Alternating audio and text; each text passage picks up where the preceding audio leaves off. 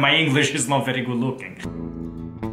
What's up, Twinkle Twinkles? Welcome to another episode of Chinese Gay Movie Review, and I'm Walden. And I'm Andrew. And I'm from China. And I'm not. And we watch Chinese gay movies, so you don't have to. Yes.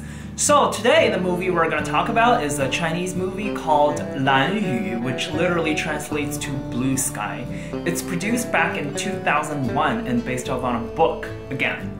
So, yeah. And this one, I think, is a Hong Kong film, right? It's a Hong Kong director, but all the casts are Chinese. So it's like a combination of China and Hong Kong. And the weird thing that I discovered with this one, because the name translates to Blue Sky, but if you try to search like Blue Sky Chinese movie or Chinese gay movie, you will not find it. You have to look up Lan Yu. You have to look up the Chinese name. L-A-N-Y-U. Lan Yu. Yeah. Lan Yu is the name of the main character.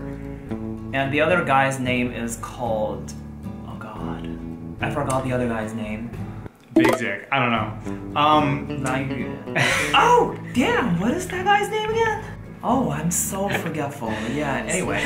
So it's a good movie. This movie was so good, except the ending. I hated the ending. Well, are we supposed to summarize the story plot in our videos? I think we should, but I don't think we should give away the ending totally. But I think we should summarize without giving away the ending. Oh, that's gonna be a little hard. But like, it was a very realistic depiction of our gay relationship, and I liked that. And especially of that it was like, sort of the pressures of a gay relationship. So it's basically, it's about it's like a businessman, and he's like very, you know, big in society and like has a good job and all this shit. And he gets involved with a younger, cute guy, and then he... Yeah, this whole relationship started by a sex, it's like a sex trade. Because Lan Yu was offering his body. But did he pay him? Yes. Really? Yeah. Oh, I missed that. He's older and the guy's younger, but so he keeps coming back to him. It's like he fucks other guys, he marries a girl, he does whatever, but he just can't get this guy out of his head, and he like keeps coming back to him. And also the guy, the older guy who's the businessman, the actor is straight. Right? Both actors are straight. Yeah, they're both. But that actor particularly, does such a good job, and he's so convincing, and he just is very natural. And it feels very real, their relationship. Yeah. So it's around 1980s, because I guess the 1989 Beijing incident was actually mentioned in that movie. So it's like, before that incident, these two people were basically like, they meet each other occasionally. It was right after 1989, the Tiananmen Square incident, that they started to realize that they can never leave each other. We're thinking about your safety, whether you're okay, like where are you right now? Before the society reaches like the full sort of level of acceptance of queer people, there's this kind of, like, it's too crazy and too wild to imagine like queer romance that has like a happy ending. Like, it always has to end sad. There always has to be a tragedy at the end of it. That's kind of where this movie is stuck, which is sad to me, because it's a really beautiful depiction of a realistic relationship, but at the end they just like tack on this tragedy that I feel like doesn't need to be there. Yeah, because we've watched so many Chinese gay movies, and this one is definitely one of the movies that I really believed their relationship. So I believed their relationship so much. And the guy who played Lan Yu, who was the main character, like the name of this movie, so that guy, this was that guy's first movie. He really? This was his debut. Has he done other stuff since then? No. No. Of course. Bitch, you can find him on Craigslist. He is still super popular in China. He is like super popular in China. Okay. And he married a French girl, and I think he moved to France now, and but he's still like doing business in China. Interesting. And he was a college student in Beijing back then. He was like studying in the Beijing Film Academy, like one of the most famous movie universities in China. So I think it's the most famous.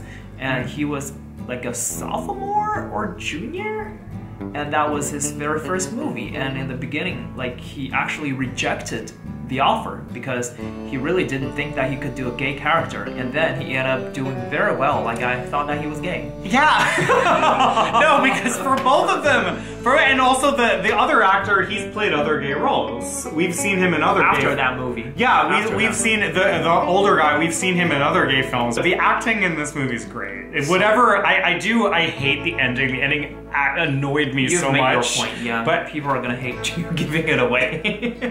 I didn't give away anything. For all you know, an asteroid hit and killed the dinosaurs. You don't know what the ending was. I just said it was tragic. I didn't say exactly what happened, but yeah. No, but like other than that, no. The acting was fantastic. Like, and actually the story up until that point I really liked. Mm-hmm. What do we rate it for the storytelling? Well, I guess it's definitely I'd rate it 10 actually. I think it's pretty good. I have to give it an 8 or a 9. I'll say 8 because the ending pissed me off so much. So 8. But up until that point, it was great. Yeah. And then for the cinematography, like just the quality of the film, what do we rate it? The image was a little bit dark. She was a little The lighting was a little bit like not good. I don't think so. So I guess I'd give it a 7. Sure, it was good. It was good. 7, yeah, sure. 7. And then what about for the attractiveness of the men? I'd give a 9, 8 or 9, because that guy used to be my crush. Which one? The young one or the old one? The young one, the college one, the college student. Yeah. No. They're very, and as I said, their chemistry is very good. Their chemistry is believable. Yeah. That's what makes it good. And how about like how it's related to Chinese culture? How do you feel about that movie? Like, do you feel like it's a very, very Chinese thing, or it's like can be applied to America as well? No, well, I think that it goes deeper into it than, for instance, the Mr. and Mr. Bullshit, the other one that we talked about. The fans of that movie is gonna kill you. Are gonna kill you. Anyways, no, I think it goes a little deeper into it because it shows you the older guy that it shows you more of his pressures as a man who is like straight passing, that he can like blend in to being straight. Exactly, and that's the point that I want to make. It's his pressures of being basically of an average Chinese man, that he's like successful and he's like expected to have a wife and expected to have this and this and that. Yeah. Like, I think they do a better job of that than some of the other films that we've watched. Because like after watching so many gay movies, not only Chinese gay movies, but also a lot of like Thai gay movies or like Japanese or American gay movies, like the majority of the time, especially American TV dramas, like gay-related TV dramas, you see so many gay characters that are so gay. Like, they are actually gay and they give themselves away so obviously, but at the same time, there's like so many gay people in the world that you actually do not know they're gay. Like, they blend in the straight world so well. Like, they do, they're straight. Yeah, you can never tell that they're gay. Yeah. And what about their story? Like, not too many movies are talking about people like those, and this movie actually talks about people like those.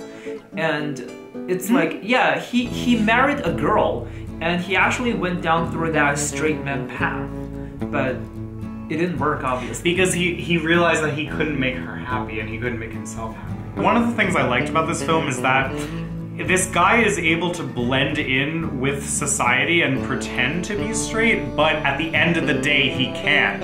It's like his final realization is that he is not able to do that and still be happy. And this type of people do exist all over the world around you. You might have a lot of, for those of people who think that you do not, for those of straight people who think that you do not have gay friends, you do.